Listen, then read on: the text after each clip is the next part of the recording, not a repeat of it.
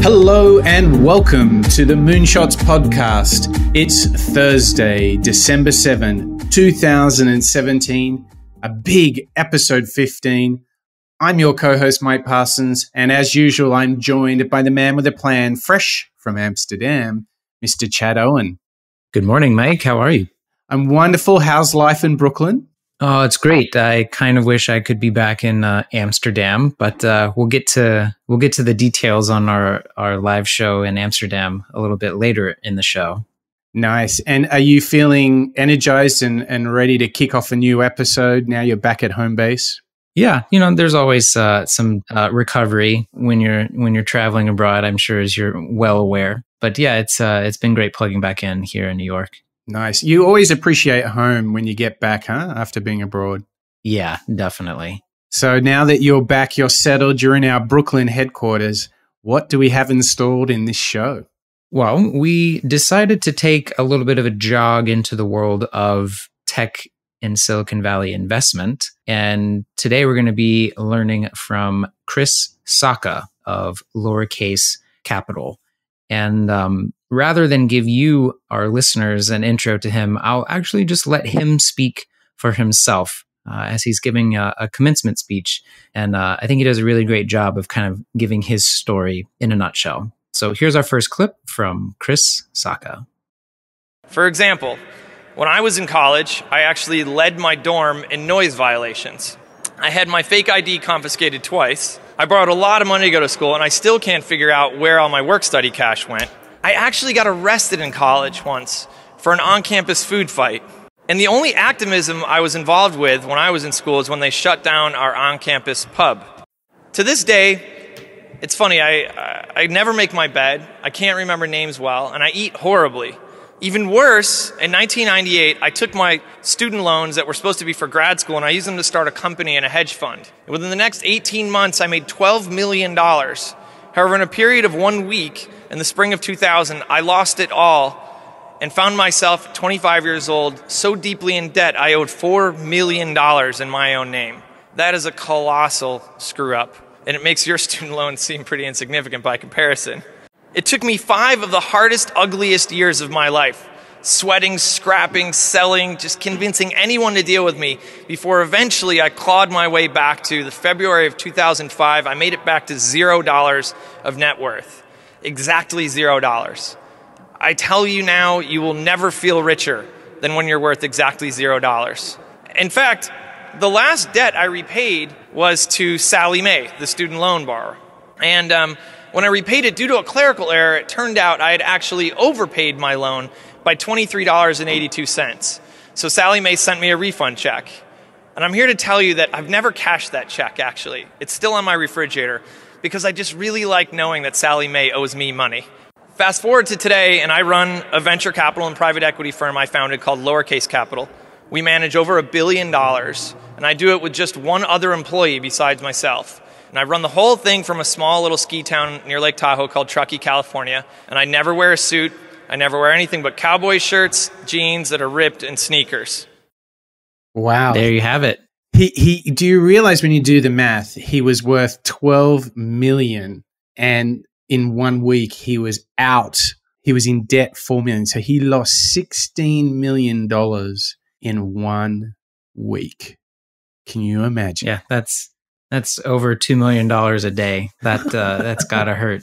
But that's not quite the end of his story, because just earlier this year, I guess sometime in the spring, he's actually stepped down from managing Lowercase Capital and has gotten out of the investment game. So in 2005, when he was worth $0, he grew the firm to over $1 billion under management and has now since retired.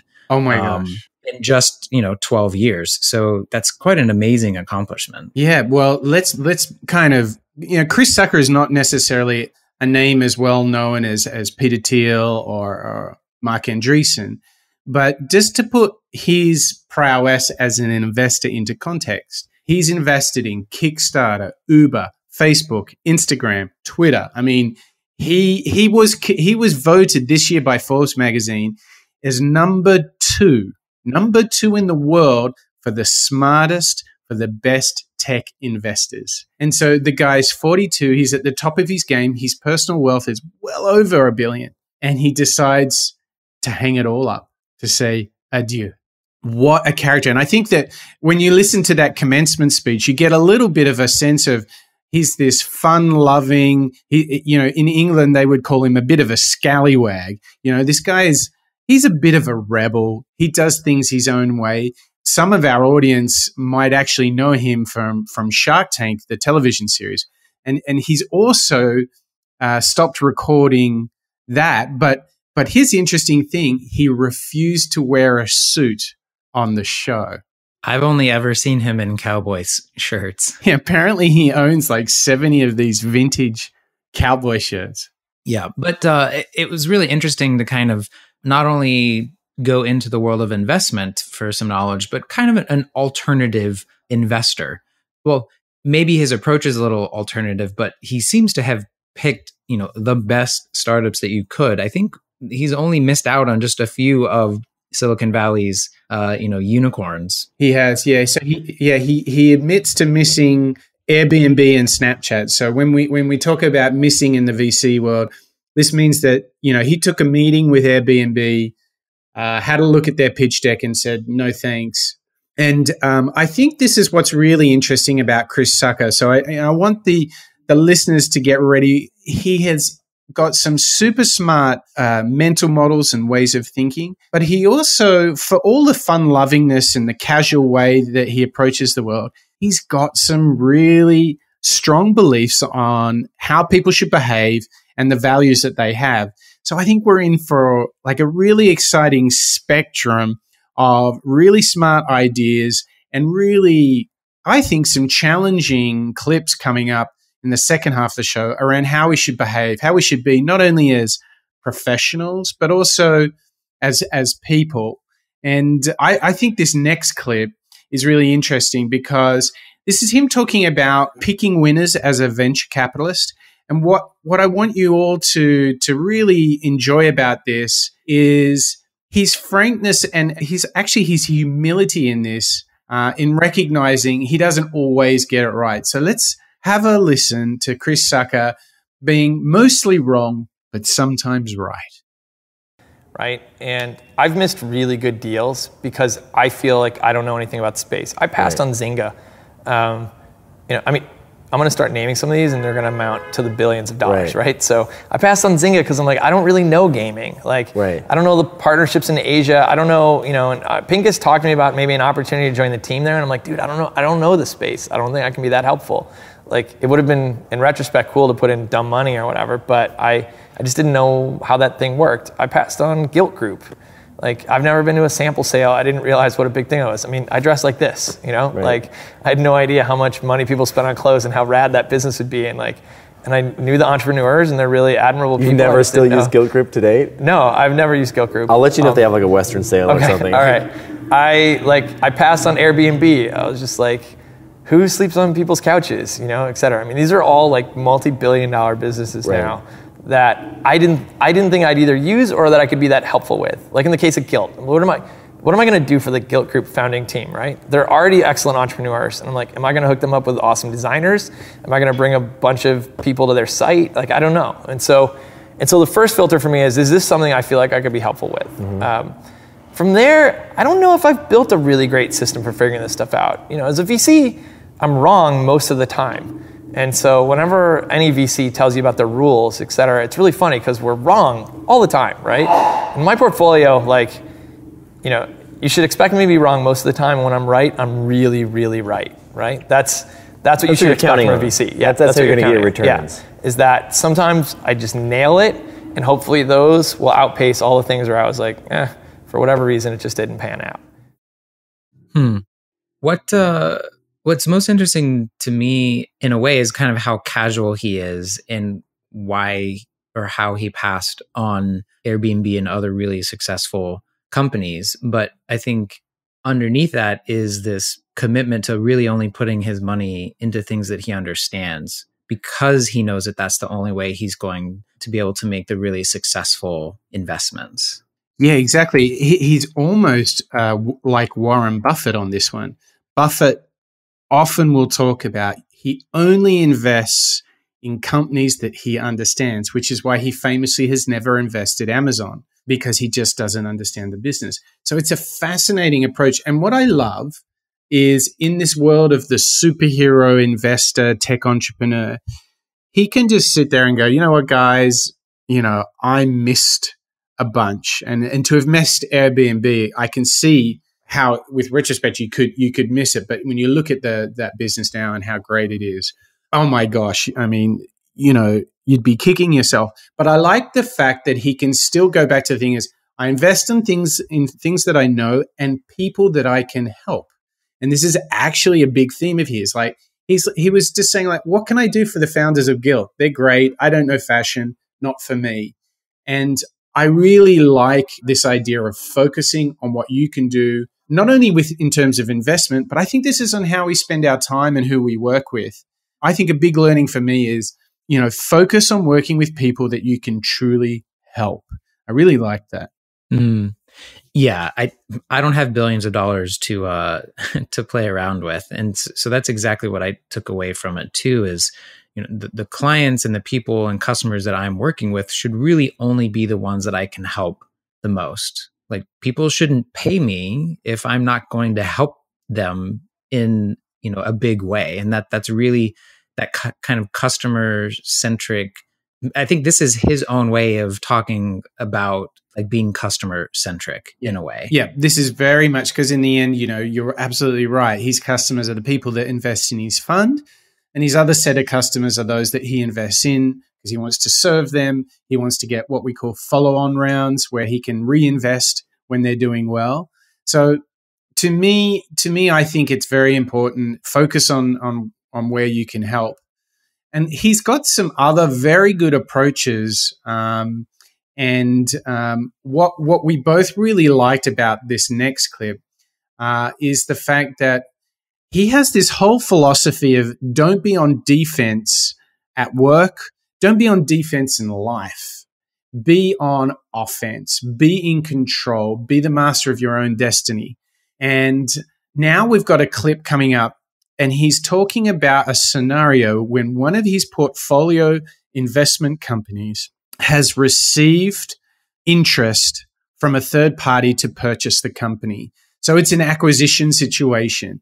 And what we're going to hear now is Chris Sacca's advice on how founders can think about this situation and how not to be on the defensive side, but how to be on offense. So let's listen to Chris Sacca. When one of my portfolio companies gets inbound acquisition interest, my number one rule is like, stop, don't respond, don't do anything. Because if you do, you're just playing defense, right? Like, so much of life comes down to offense and defense. If somebody offers you money for your company and you immediately respond, you have just let them set the table completely. Like, they have laid out everything and you're just working with what's given. So I tell my entrepreneurs, like, walk away, let's spend a weekend as a team and individually, like, thinking about what do we really want? Like, what matters to us? Money is a nice thing, right? And it's usually on everybody's list. And so we'll put money on there. But like, is it how much money? Is it how much potential for more money later? Is it money now versus is it the potential to make money, but it might be risky, that kind of stuff. So we put that there. And we're like, what else? Do you want to be able to continue to work on this product? Does that matter? Or what if they just shut it all down and you get to work on something else? Does who your boss is matter? Does where you work matter? Like, where you have to move to? Like, all this shit. And we put it all on a list and we rank order it. And then with that list, I actually don't go back into the room as the negotiator. I send like the founding team themselves back in, because I think nothing is more convincing than an engineer who has already calculated the exact range of acceptable outcomes. Counterintuitive, huh? Yeah, I just, boy, it's such good advice. Chad, both you and I have worked with founders, some of whom have actually had these offers, some have accepted, some have declined. But it's one of those big moments that can, if you're not prepared, it can really spin a team out of control. And I love this mental model of, whoa, whoa, whoa, whoa. Don't respond. Time out. Go away. Think about what you really want. And it sounds so simple and easy to do, but can you imagine when someone's ready to write you a big check, how easy it could be just to charge in there? Yeah, I think it's just good negotiation practice, I think, that he's sharing with us here.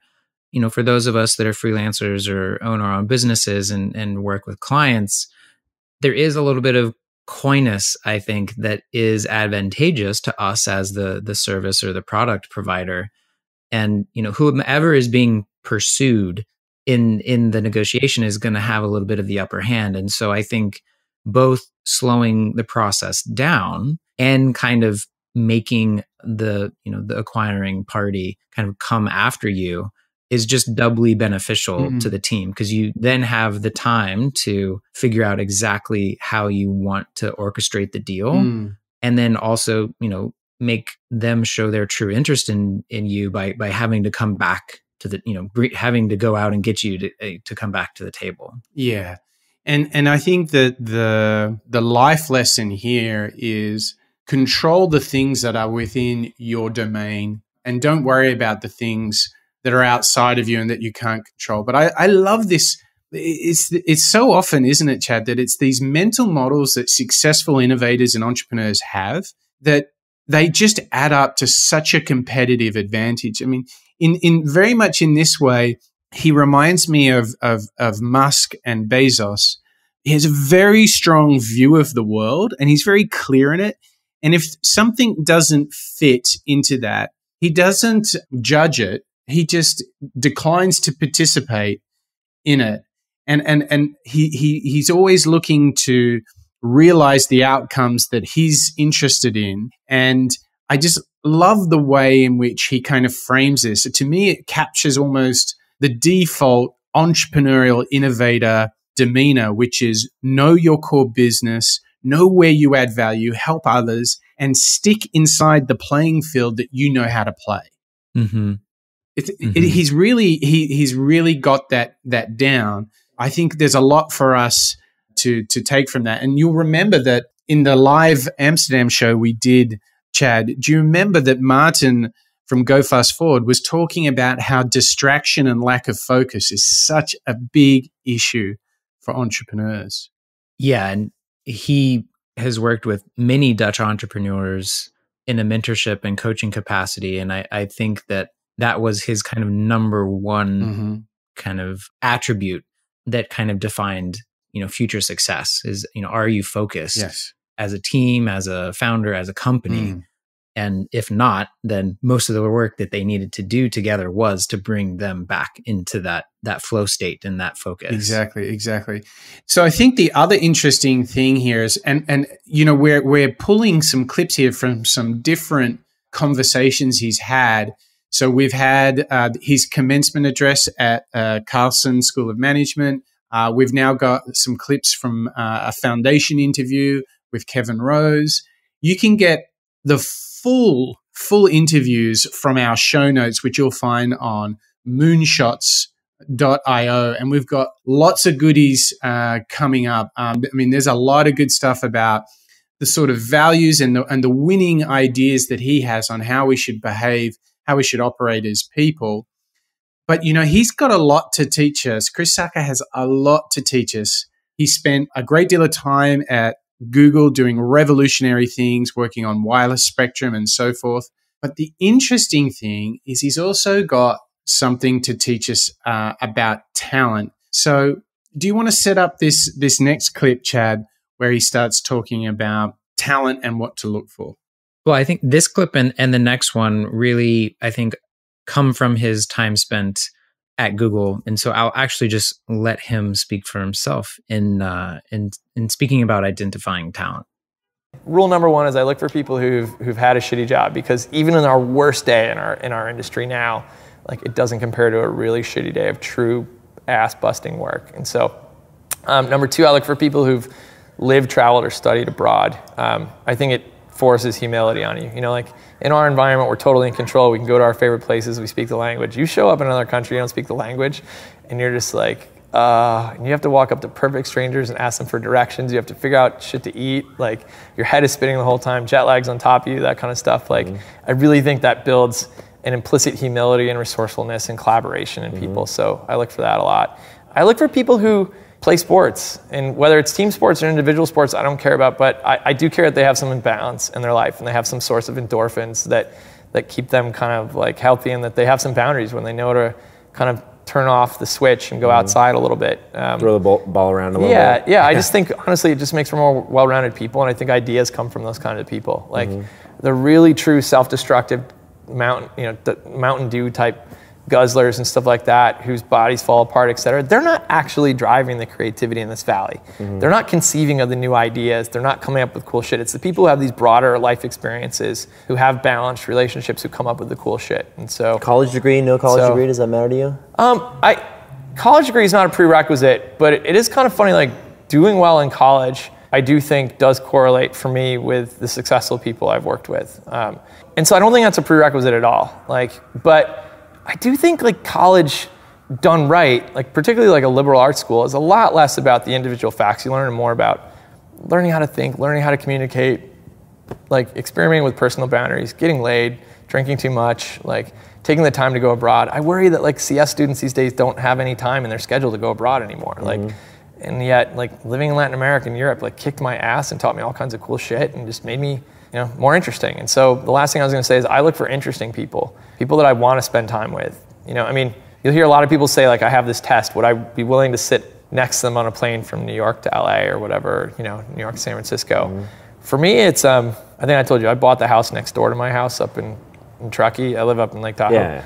And it's called Camp Lowercase. And Camp Lowercase is where the portfolios come up one by one and do retreats. And, like, for me, it's like, would I have these guys up to my house? Would I break bread with these guys? Like, am I comfortable, like, spending that kind of time with them? Would I find it interesting, enriching? Do their ideas kind of inspire me and get me eager to help them out? And so that's a big filter for me too. Because, dude, like, at the end of the day, like, hopefully we're all going to make money, but I hope I reflect upon this time as being fulfilling, as meeting interesting people, as being fun, absolutely. healthy. Like, it's just not worth it. For sure. Otherwise, we'd all go work for hedge funds and be miserable. Like, Yeah. That last point was actually not that interesting. The whole interesting people. It was more the first points. People that play sports, that have experienced living or working abroad. And I think the most surprising one is the one he actually kind of led with, and then got. I know people that have had crappy jobs. That I don't think I've ever really looked at that as kind of a criteria for someone that I wanted to work with. I know, I love it. So let me play it back to you. So, Chad, have you ever done a shitty job? Have you ever had to work and do some job that was just awful, but you were young, you got some cash, you got going? I don't know that I can really think of many. I mean, I worked in food service, but it wasn't like a crappy job. I think everyone should work in food service. I mean, me personally. too. And so that's kind of my addition or corollary to what Chris Sacca has to say. I don't know if it necessarily has to be like a really crappy job, but right. Tell us why you think food service, restaurants, cafes. Why is that so important? You just become hyper attuned to people, because you have these micro interactions with dozens or hundreds of people a day. I think you're able to catch a lot of the nuance just of how people should be with other people. Yeah. I just think that's a very, very good skill. That and just being humble and grateful. Those are things that I think working in the service industry really attune you to, because if anyone shows gratitude or if anyone shows humility to you as a member of the service industry, like, it makes your day, good, tips and whatever are nice, but just someone being nice to you and human to you is, I feel like, even better. Yeah, very, very true. Okay, next part. Have you traveled abroad? Have you lived abroad? My favorite experience was studying in Spain when I was in college.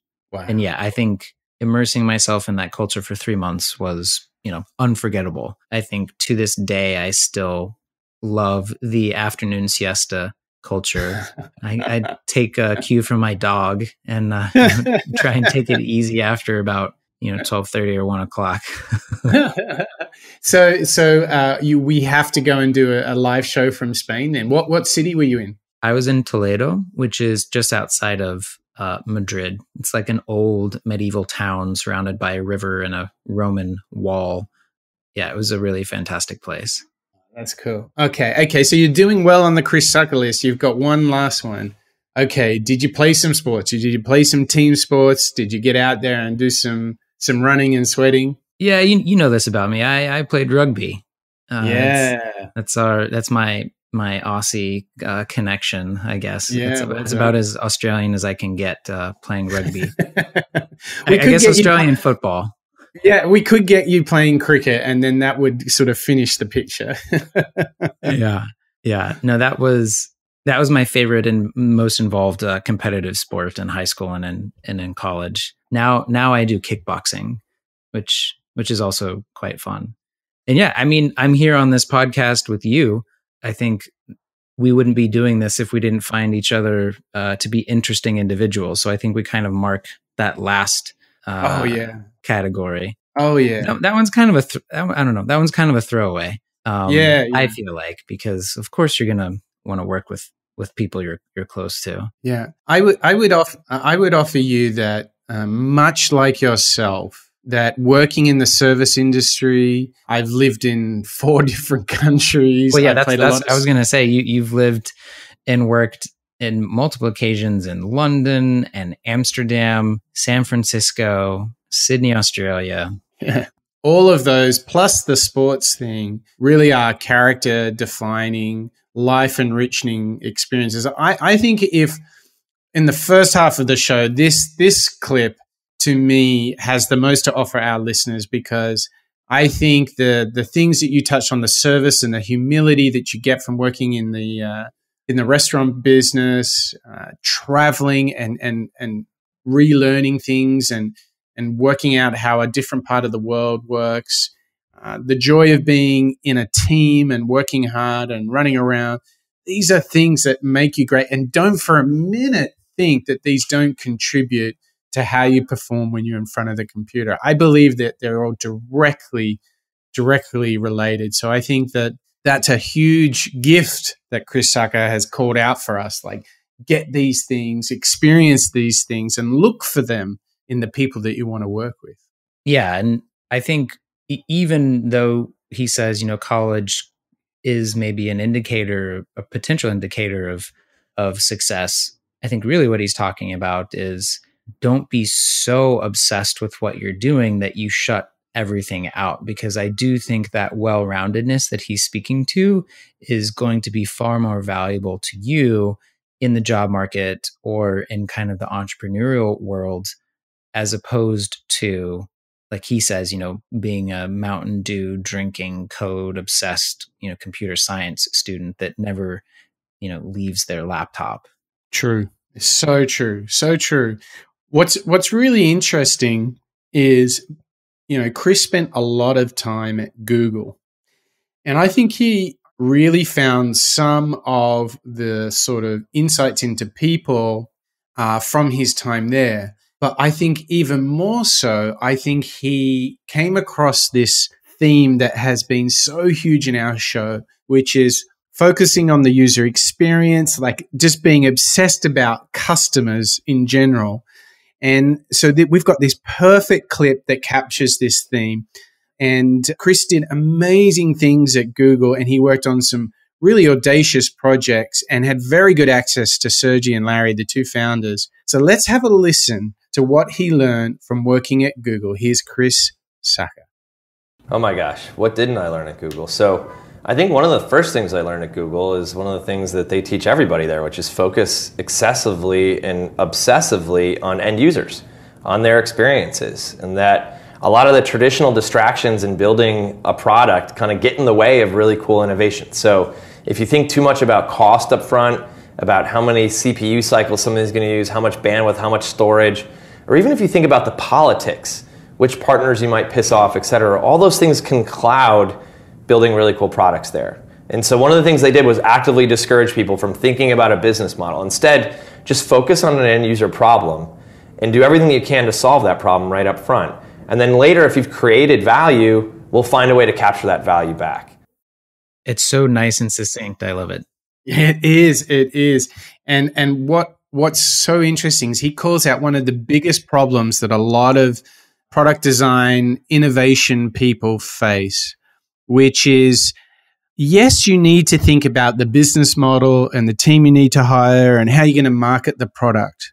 But first and foremost, what is essential is obsessing about the pains of your customer, the gains that they're looking for, and make sure to validate that you're actually meeting those needs, because everything else, the people, the profit, the promotion, none of it counts if you don't have a validated product. And I continually discover products that I use or entrepreneurs that I meet who have not worked hard enough on product. Yeah, I think it's the difficulty, I think, of especially founders that are product people. You have the split brain of business owner, entrepreneur, and product designer or developer. And the business owner is always like, how am I going to make money? How am I going to stay alive? How I'm going to keep this business going, which can cloud the product and service development and design. And I think you do have to split those functions, either, in your own brain, go to two different places, operate in two different ways. If you're, a single founder or you have to work in that way. Or split it amongst people, have someone that is a product person that you tell them, hey, I don't care about how we're going to make money for this. If you just can get me 100 or 1,000 rabid, raving fans, then let me worry about how to turn it into a viable business. Yeah, you're absolutely right. The way I sort of imagine this in my mind, it's like a race, okay? And a successful startup or a successful business is a race of four things. You have to have great product, great people, great profit model, and great promotion, all right? Those 4 Ps. But I think the big secret is that they all need to be worked on concurrently. So you cannot afford to do one and not the other. You cannot afford to defer for too long your profit model because you're so obsessed about the product. You just can't afford to do it. And so the greatest challenge of entrepreneurship and innovation is the capacity to think about, to work on and develop all of those 4 simultaneously. Because I know for sure that a product that has the story being built as you build the product, the way you're going to promote it is built into the product, will be so incredibly successful. People who are designing products that solve problems, but also create massive economic opportunity for a business, these are the ones that win. So I think on its finest tip, the greatest challenge of entrepreneurialism and innovation is doing all 4 at the same time.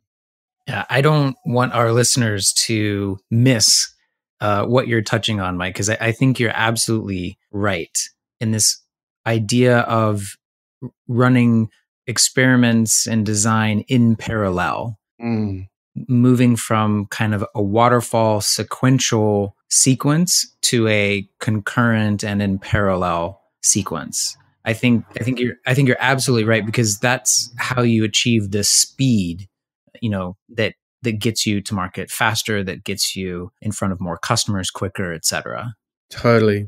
And I love the fact that, it's so complex. It's like a dark art, but to me, that's actually what makes it such a compelling area to focus. Well, I love reading, thinking, talking about innovation, entrepreneurship, because it is just so incredibly hard. It's multidimensional. And, I just think of it as a playground to do your best, to try and realize your potential, to try and just be the best person that you can see. And what's really fun is when things that you do that you become your passion that you can do with friends. And, that's what was so fun about our time in Amsterdam. So before we talk and reflect on Amsterdam, let's just recap. I think we've had some pretty cool thinking from Chris Sacca so far. He sticks to the things he knows.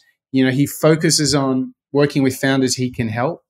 Didn't you think it was neat, this idea of just being in offense in the acquisition process, Chad? I thought that was really neat.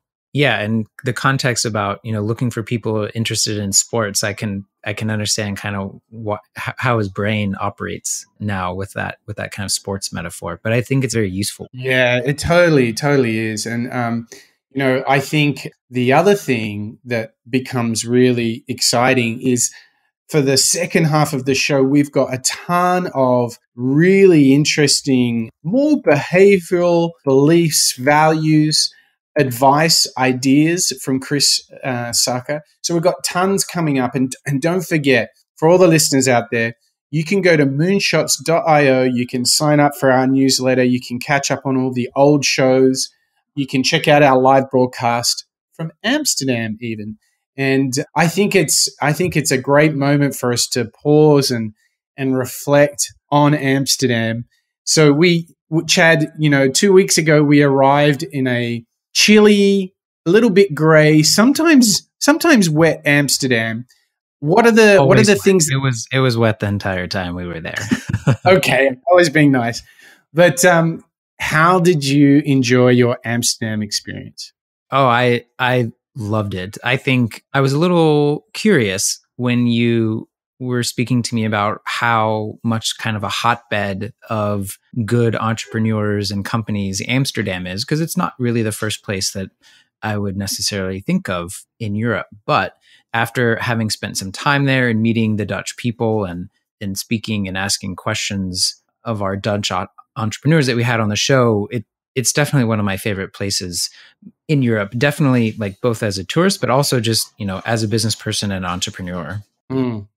And what I thought was really interesting is I think in the show and all the people that we met there, we got a real sense of some distinct Dutch characteristics that made Dutch entrepreneurs and innovators quite unique, I thought.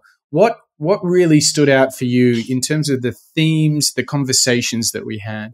I think the biggest thing was kind of Dutch transparency and blunt honesty. Yes, totally. And how do you think that's powerful for them in their innovation efforts in creating businesses? How is that helping them, do you think? I think and this is just from my limited direct experience, I think teams are able to just function better and have better communication practices if they're open and honest. It seemed like all four of the entrepreneurs that we talked to touched on that theme, and even people in the audience as well when we were asking for their feedback and what they were learning. Yeah, I feel that they're so frank, transparent. It gets a lot of miscommunication. It gets a lot of misalignment out of the way. And so politicking too. Yeah. You feel like they're so they just want to build something good, right? This seems to be the inherent feeling you have with all of them. And I think it's a great tip of the hat to Dutch culture. And tell us, I obviously lived in Amsterdam and I'm very close. I have a lot of friends there. I got married there. My son was born there. So it's really my home away from home. But what was the city of Amsterdam like for you, getting this deep immersion into the city? Well, if anyone ever has a chance to travel to Amsterdam, I highly, highly recommend it. I think just the sheer age of the city was fascinating to me. I'm a little bit of a history buff, and I think being able to see it in the buildings and the canals and the streets and everything was just really interesting. I picked up 2 really fascinating books in bookstores there because I wanted to continue to immerse myself in the story and the history of the city. But you've got to get on a boat in the canals. And I feel like you've got to explore the city with some, local or guide or friend, that has lived there all their lives or has, lived there for a long time. And I was fortunate enough to do both of those things through Airbnb's new experiences side of their product, where you can you can hire tours, Right. and guides straight from within the app. They recommend them to you kind of based on the city where you're staying, and it worked out perfect. And my favorite part about that is it was with two Amsterdammers that have been living there their whole lives. So you really got to see sides of the city that you wouldn't necessarily if you went to kind of a traditional tour company. Nice. So that's a little traveling hack for all of our listeners. Definitely check out Airbnb's experiences. I think they actually vet people for the experiences program more than for hosts even. Yeah, which is totally smart way to do it, because when you introduce a new service like that, you'd rather have a small number of great experiences than a million really mediocre ones, right? Yeah. I mean, I was talking to both guides and they said that they had, a long application that they had to fill out, and I think 3 video interviews, to check knowledge and language proficiency, etc. Wow. So yeah, quite a interesting vetting process. It was a great time in Amsterdam. I thought we met some great entrepreneurs and innovators. It was what a blast doing the show in front of a live audience in video. How did you find that, Chad? Oh, I loved it. And thank you to all of the listeners that showed up on the stream. Yeah. I could kind of see you pop up as you tuned into the show. Stay tuned. Mike and I are secretly, trying to figure out all the places and people that we can talk to in a live broadcast format. So stay tuned, sign up for our email newsletter, and we'll be sure to notify you of the next live broadcast that we're thinking of.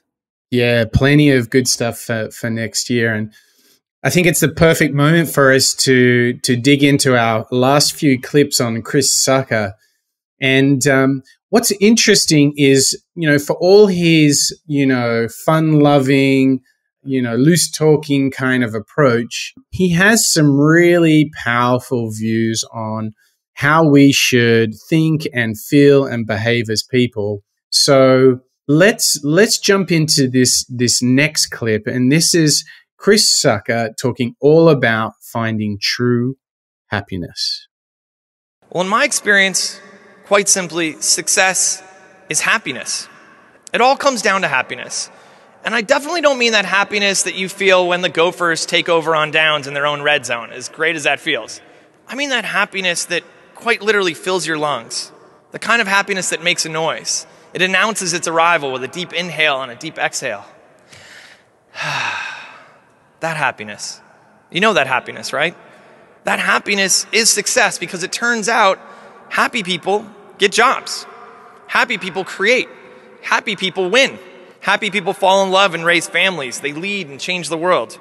Happy people get what they want, because often happy people are the ones who realize they don't actually need much more than they already have, and they appreciate what they've got. Happy people are contagious. And every one of us here has the chance to be truly happy. I found that very, it made me think and reflect. When you hear him talk like that, Chad, where does this kind of send you to? It was an interesting kind of measurement or metric coming from, a VC that was managing billions and billions of dollars. Aside, I think from that very first intro clip, we haven't really heard him talk about money really at all. Oh, yeah. You're right.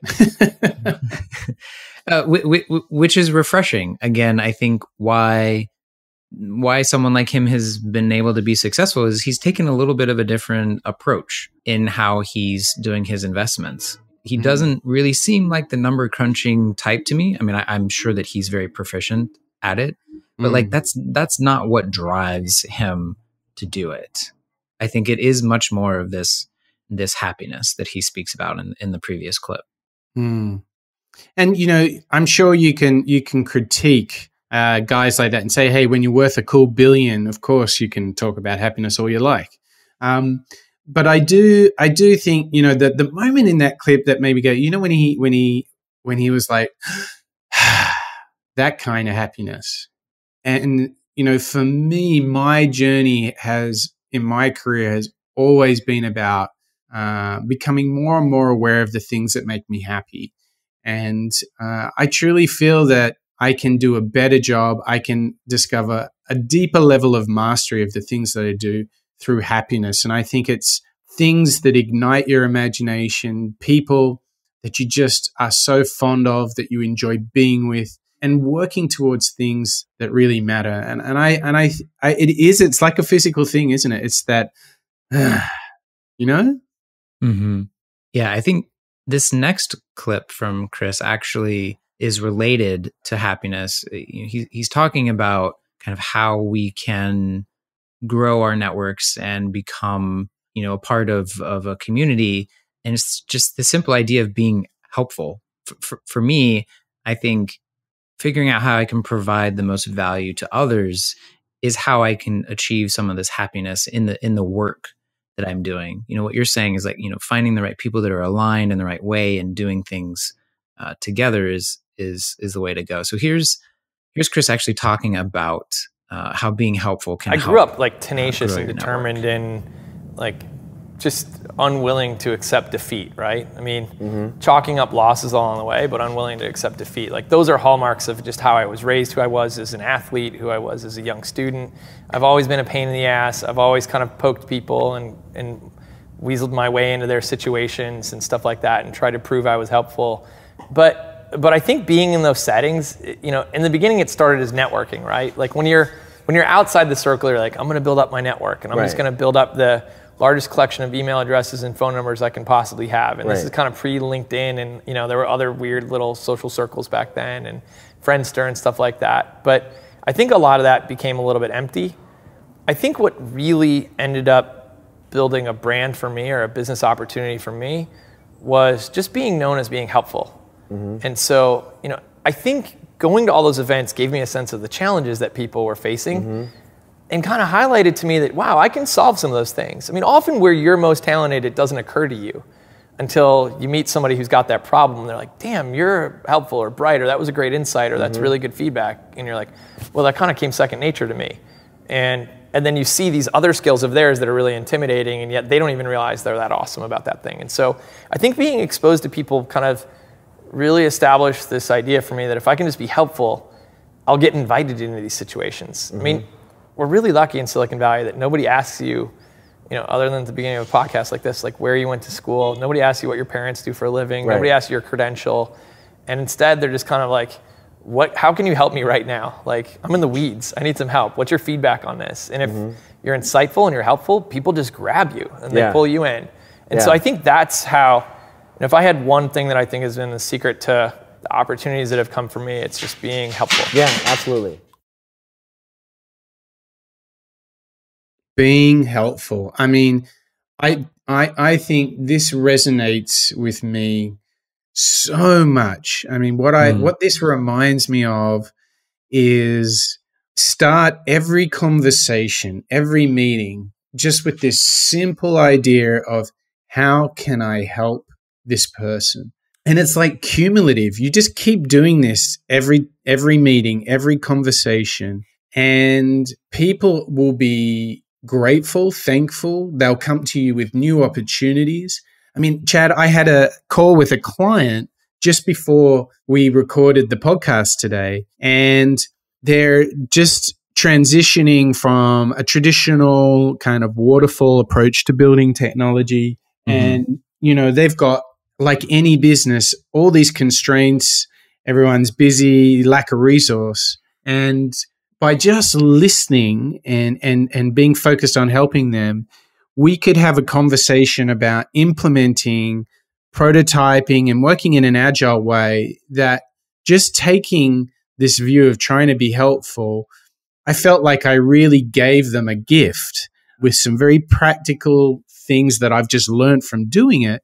But it was truly helpful for them. And it only, that it starts with that point of go into any prospective engagement and look to be helpful. I just love this way of thinking. Yeah. I mean, he says it's kind of his one thing that signifies, how he's been successful and been able to have so many great opportunities, because he leads with that approach. How can I be helpful? And we heard it when he was talking about, well, why should I invest in the Gilt Group? He didn't see how he could be helpful. And so that's why he ended up passing. And I think the thing is, he can be, I think there's an interesting twist on this. He's kind of pretty chill about the whole thing because he's like, look, I missed them. So what? I just focus to what I know because, and you hear it in his voice, because when I get it right, boy, do I get it right. Mm-hmm. So it's interesting. It's the confidence to say no, right?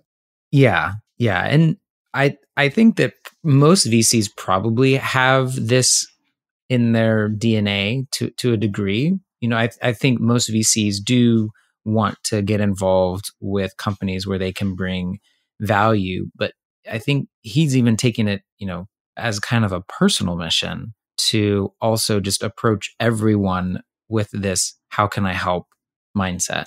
And, even though, as we mentioned at the beginning of the show, he's decided to wrap up any new future investments, he's really is on a mission to do lots of interesting things with his wife, who's also quite a talent in the advertising world.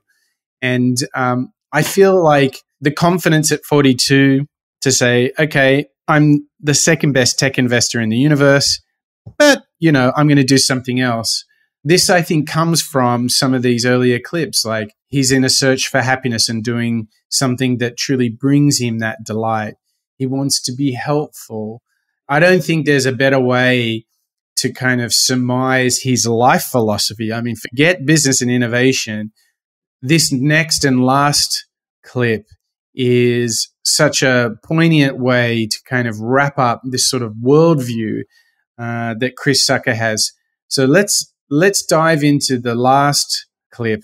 This is Chris Sacca talking about the ability to sleep well at night.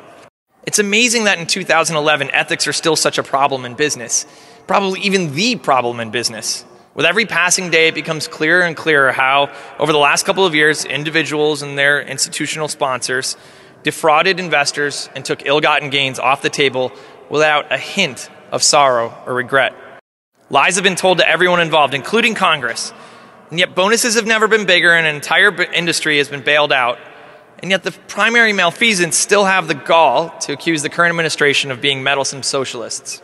I know some of these jerks personally and professionally, and while it's easy to envy their private planes and their Aspen chalets, I'm here to assure you, 201, every single one of them is haunted by demons.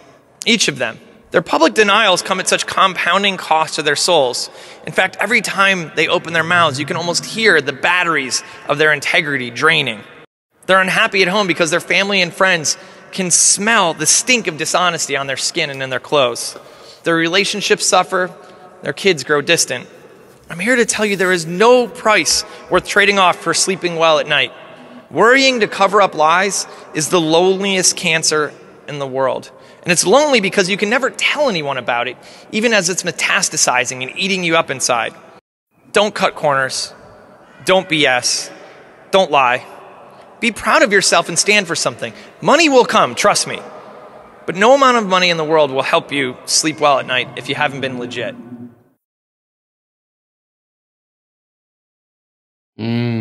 Be legit. Don't cut corners. Yeah. Don't cut corners and don't lie. I don't know if I should be like applauding him for bringing that up or being like, I don't know, appalled that the industry is so bad and kind of where he sees things is so bad that he's like telling people not to do those things. Yeah. So the context there is he's at 2011. So you're only a few years after Lehman Brothers. And I think he's calling out financial services industry as a whole here and the largesse that they enjoyed and the lack of accountability. And so I think he's pretty squarely aimed at Wall Street here. And I think, but he doesn't hold it exclusively for them. I think he is going beyond that.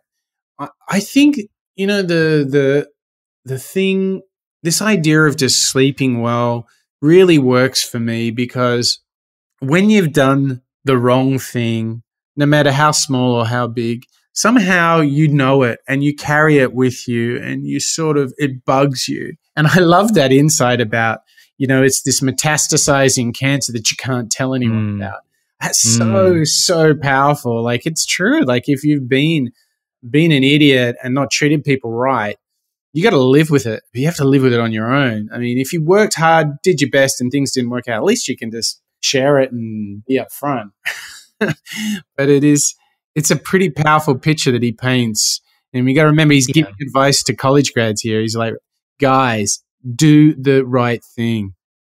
It's hyper relevant now too. I feel like with what's going on with all of these allegations of sexism and sexual harassment and even sexual assault. Oh my gosh.